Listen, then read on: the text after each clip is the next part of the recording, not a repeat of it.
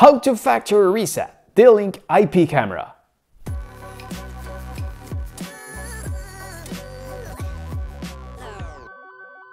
You don't need to unplug anything. Simply press and hold the reset button on the back for 15 seconds. Few seconds after release it, you should see the light in front in that state. Now wait a minute for the factory reset process to be done.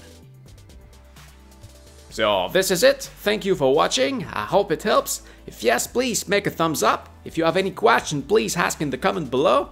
I may simply answer you or even maybe make a video just for you.